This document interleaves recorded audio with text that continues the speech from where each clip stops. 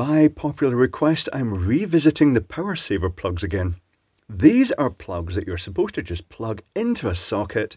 You plug it in, the little green indicator lights, and instantly it cuts your power bill by a huge amount, and you're going to save so much money. Lots of adverts saying, oh yes, I bought this and plugged it in, it's great.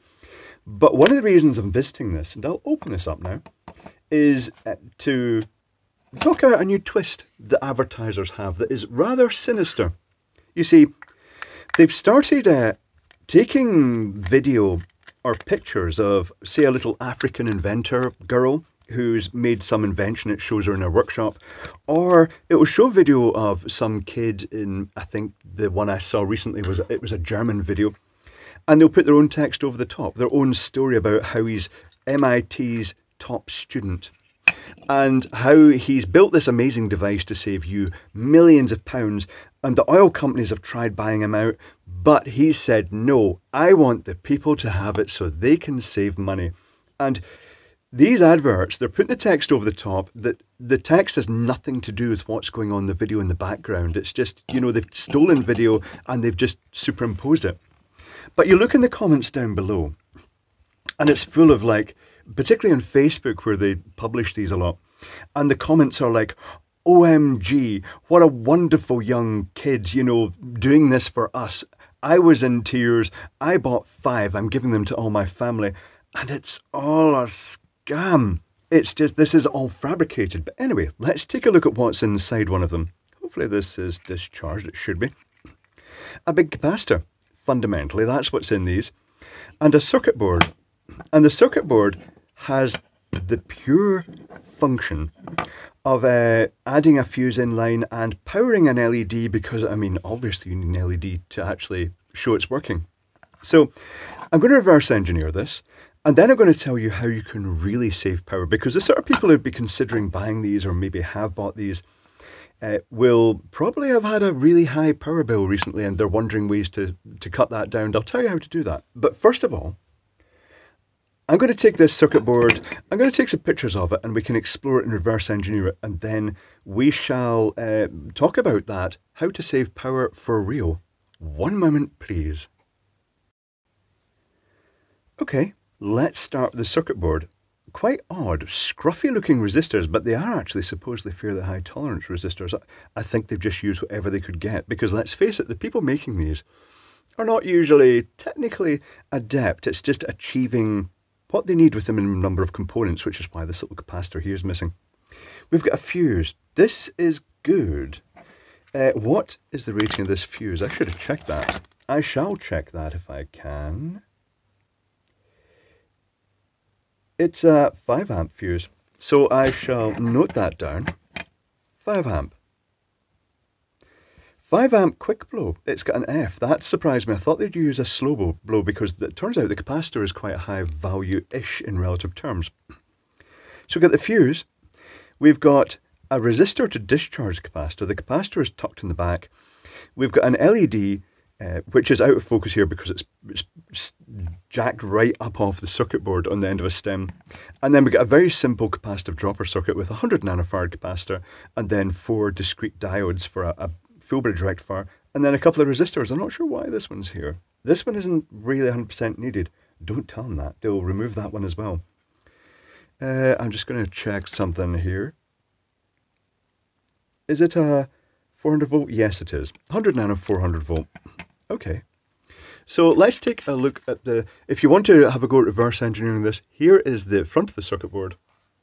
And here is the back, so you can take a wee snapshot and you can have a wee go at reverse engineering that. Everything is flipped on the back of the circuit board so that this capacitor is here and the diodes are here, and I've drawn them on just to make it easier for you. Let's take a look at the schematic. It's not that complex. The mystical bit here is this big capacitor. This big black capacitor here, it's almost amusing that they've chamfered off the edges of this case just so that the domed cover would fit on. It is roughly a 3 megafarad capacitor, and the type of capacitor is commonly sold on eBay for, well, I think I printed off a listing. Let me just grab a listing. Here we go. This one was £2.66, $3.59, and it's described as electric machine capacitor CBB61, which is a common type, 3 microfarad, 400 volt motor ceiling fan, but it's commonly called an appliance motor capacitor, and it's used a lot in fans. You'll find it in air conditioners and series of one of the windings to give phase shift in the motor. So we've got that big capacitor. I'll tell you what, I'm going to put a big red circle around it because that's the bit that does. That's the only bit that really does anything in here. It's a big capacitor. And we'll put that around the fuse. That's important. And this discharge resistor. They're all important. The rest of this stuff, you know, it doesn't matter if it lights up or not. It's going to do what it does. So we've got this 270k resistor, which is designed to discharge the capacitor. If you unplugged it and that wasn't there, there's a chance that you'd get quite a strong shock off the pins. And sometimes with faulty ones of these, I've had one in the past that the resistor was not connected properly, you can get a shock off the pins. Another thing worth noting here is these pins are shorter than the standard. They're supposed to be for a UK plug, but they still make connection. Then we got so that's the main circuit, right? We've got the fuse, we've got the big capacitor, and the 270k discharge resistor for safety. Then we've got a 100 nanofarad capacitor, the bridge rectifier, and then the current's going through the LED to make it light. And it's interesting to note that they do have positions for 3 LEDs in this circuit board. Now I notice that some units do actually have a multiple of LEDs, but they've just got them in parallel. They could have actually wired them in series for extra efficiency, but it's just different models. Maybe more LEDs equal more power. I'm not sure. That seems to be how these people work. It works better if it's got more lights. They should flash as well. That'd be quite good. Just blink every so often to show it's saving money. But there's this 5.1k resistor here, which if they'd had the original electrolytic capacitor in there, which is actually, there's a place for it on the circuit board, right here, underneath that red capacitor. Actually, let me show you the bigger picture. Let me show you the bigger picture. HVAC overtime comes to mind here, HVACR videos. That capacitor there would actually provide a bit of smoothing, but to be honest, it's not really needed. The LED is technically speaking just dipping out 100 or 120 times a second, but it's not really visible. But if they'd put that capacitor in, this resistor would have made sure the light went out decisively instead of just fading away, as they sometimes do. Intelligent energy saver. Yes, indeed. So what will this do? It will not save you power. It will not cut down your electricity bill. What it will do is that if your mains waveform, and you see this exaggerated drawings on their site, it shows spikes and glitches all over the waveform. It's not quite as bad as that usually, but having a big capacitor across the main supply is like a filter, and it will actually have some effect there, but that's about all it will do. Usually some home appliances have capacitors in them for that filtering. The downside of this is that it will also pass, if you were to plug this in and your electricity meter was programmed to measure apparent power, this thing would potentially, can I measure this? Can I measure how much current this is going to draw? I'm going to have to plug this in with the case open. Ooh, that's dangerous. And we'll plug it in and we'll see what the apparent current is. 253 milliamps. So the apparent power of this thing right now, that's quite high, times 240 is the equivalent of 60 watts. Ooh, that's quite a high apparent power. That's ridiculous. That means that if you're a modern tariff, if you've got a smart meter, and you did I catch that on video? Let me just do that again, because sometimes I go off video for that. Let's plug this back in and show you, so you can see the real thing. I'll show you what I did there. Capacitors pass current, but they don't heat up. They actually cause a phase shift, but it causes an apparent current. So if I plug this into this unit, and I tilt this back so you can see it this time instead of just doing it off shot, and I step through, it says there's no real power being drawn. 246 volts is the supply voltage, but it's passing 253 milliamps. 253 milliamps, that's 0.253 times the 246 volts I got at the moment, is 62 watts. That's what it a meter measuring apparent power would actually measure that. It would bill you for that. It would cost you £60 a year to have that plugged in. Wow, that's pretty grim. But in reality, most meters at this point in time just measure real power, so it's not actually going to bill you for that. So how can you save power?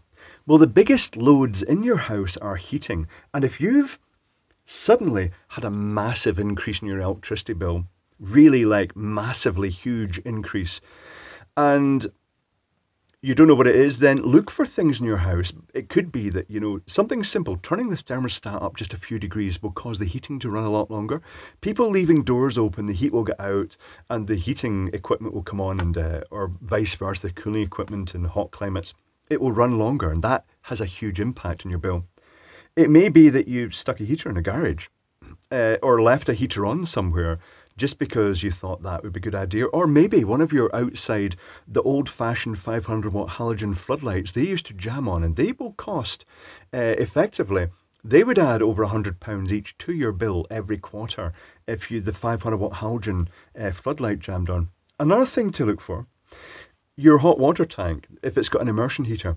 Is it boiling? Is the water absolutely coming out scalding hot? The thermostats in those fail. If you look at the tanks, in the UK, we've got big domed tanks like that. And there's a sort of junction box on the side, and it's got a heating element that goes into it, and also a thermostat. If the thermostat fails, it will keep heating it up. And because these are often vented outside, above the roof, through a sort of pipe above the sort of water level of the tank, it will be blowing boiling water outside. It will literally be blowing boiling water down the drain. It will cost you 3 kilowatts running all the time, 24/7 would cost you £3,000 a year. So that's something to look for.